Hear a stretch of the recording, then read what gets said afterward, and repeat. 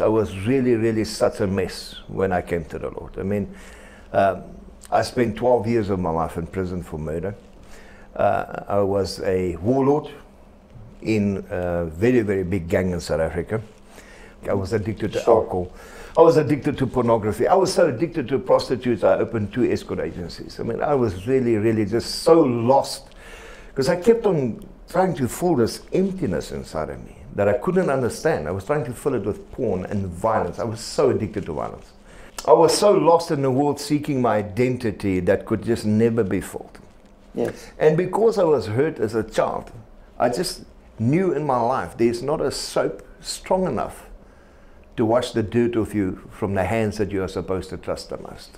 Absolutely. So when I came to you, I was so lost and broken that it was impossible for me. In my flesh, there was not a way that I would ever get to Jesus. And when I experienced at your house was that unconditional love, that without judgment, without condemnation, which was weird. It was like, you know, I was waiting for the other shoe to drop, because when is this man of God going to attack me about my sin? Yeah. And, you know, my sin? And the more you spoke to me with love and respect, and when we met each other, it was like, this is weird. And I was trying to scare you off by my lifestyle. Yeah, I kept on blurping things out to you, and I was like, eventually, but it was the love and grace of God that not just changed my life, but changed my future, that changed my identity. People judged me for who I was and what I did.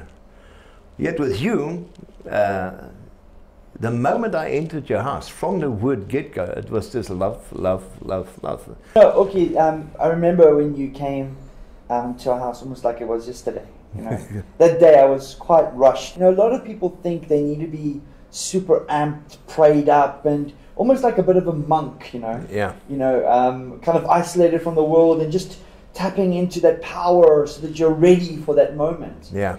But one of the things that I found at that day was that I felt at my lowest, but just because I was willing to obey what the Holy Spirit was saying and doing, yeah. God was able to do in your life what He's wanted to do. Hallelujah. You know, can you share with us just some of the things that God healed you of? Oh yeah, and then absolutely. What was that 3-week transition right after that? When I came to your house, my septum was snuffed away, man. 6,500, 7,000 rand of cocaine a week. That was my lifestyle, and then it was dagga, and I was addicted to morphine, so my skin was busy popping. I was a full-blown diabetic. My sugar averaged 22 to 28 on a good day with insulin. But my heart was failing because I was diabetic and I had heart pressure problems. My heart was busy failing. Sure. And as you know, you met me after my heart attack. You know? So that's right. I came because I heard that when you pray, you know, people healed. Yeah. So I think you prayed for my father, and my father had a back problem. Yes. And he was willing to drive from Nelspruit to here, so that you could pray, and you prayed on the phone for him. So that's right. My dad in his good conscience said that I must go and see you, and I think you were expecting a Christian at that stage. It was awesome. So when I came to you, my back was broken in 18 places. That's how I got addicted to morphine, because my L3 and L4 was fused together. A guy thought it was good to drive over me with his bakkie. And so I had that back pain, and that was all gone and disintegrated. My hands was arthritic. I couldn't move my hands, you know that. I couldn't close my hands. And my heart was completely failing. It was busy going. Already had 2 heart attacks at that stage. And then my liver was the biggest problem. So my skin was a mess. My body was a mess. I weighed 220 kilograms. And a man or a son of God that knew his identity in Christ prayed for me. Yeah. God gave me a new heart. He gave me a new liver. He gave me a new pancreas. I never had back problems after that. Back completely healed. Anger gone. Jesus. Addictions. I didn't have withdrawal symptoms. I didn't have the little tits. I didn't have anger in me. For 3 weeks, I cried like a little girl. I thought, oh man, what's happening to me? Because I just had no anger in me. I had no more hate for the world. Crazy. I never looked at a woman in a way I shouldn't again. Sure. I never touched a cigarette, never drank after that again. I got rid of everything that I bought with blood money, everything, every pornography. I think I destroyed over 10,000 movies, which was my own stash. Wow. Sure. Got rid of all my medicine. And my blood pressure has never gone over 120 over 80. I've lost 60 kilograms. Just by the grace of God. Yeah. I can't explain it any other way. It's just a DNA change. I mean, the physical change that happened is that. And they've tested me, my doctors, my friends. So you've met some of them. All those things, and this is how many years ago now? It was 2016. 5 years, yeah.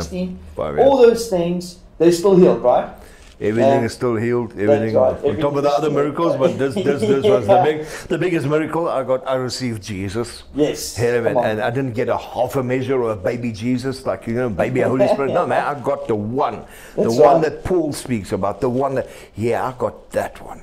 Yeah. I phoned you and I said to you, look, my gang's coming after me. We need to talk. Yeah. And I'm trying to bargain with you. 2 guns in 10 days. And you kept on saying, stand in the word. And I said, no, man, I can't take the Bible to the gun. Psalm 91 is not enough. And then I think we bargained down to 1 gun in 2 days. Yeah. And eventually, you kind of like won. Well, God's word won. That's for sure. The argument stuck that Wednesday morning of the 7th of September, my gang did a drive-by shooting in the Leopold Street rank, and they fired off 43 shots. 15 hit me, 3 through my right arm, 5 into my chest, 4 into my stomach, 2 through my right leg, and the last shot by my best friend into my throat. Sure. And I phoned you, and I was quite calm. I said, Mark, I just got shot, you got to pray for me. And you asked me, is it serious? I looked at all the blood and the flesh on my stomach, and it's kind of like... Because you sounded very calm. Yeah, I was like, did you get shot in the shoulder or something, you know? I was so in love with Jesus, man. I can't explain it. I keep on telling people it's like breathing honey. God just had you, man. Yeah, like, man. I got you. I was just in total peace and in love with Jesus, man. I was breathing honey. I was laying in honey. And obviously then, I don't know what happened on the other side of the phone, but I was laying here all broken. And the taxi drivers picked me up and they carried me to the doctor's surgery room, and 2 doctors were working on me, and while they were working on me, the hole started closing, and 1 doctor freaked out and ran away. The second man kept on working, and eventually he just said, oh God, this is not for me, these holes are busy closing. And 40 minutes later I was back at my motorbike. That freaked them out a little bit, so I'm sure it did. In fact, you know, when you called me, I immediately turned in my chair, and because I was in the office. That's right. And I literally did pray. I remember clearly saying, bullets disappear, bones be healed, bleeding stop, be whole in air from the top of your head to the tips of your toes. Absolutely. And I just started thanking God for it. I had a peace, and then I carried on. And it didn't feel like very long. It felt like maybe 5 minutes or 10 minutes after that prayer that I got a call from you again. Now the doctor phoned you. And you said to me, hey, the doctor wants to talk to you. Yeah. And I'm hearing you now in a different tone. Like, and I'm thinking, well, okay, let me find out what the doctor wants to say. And then the doctor told me you came in there bleeding and full of holes, and now everything is closed up, and you must be bulletproof, or you got some moody or whatever. And then I told him, no, this is Jesus. And he'll ask you, you need to pray for me. And if I'm correct, he's born again now. He's born again, serving Christ. He's awesome. He's amazing.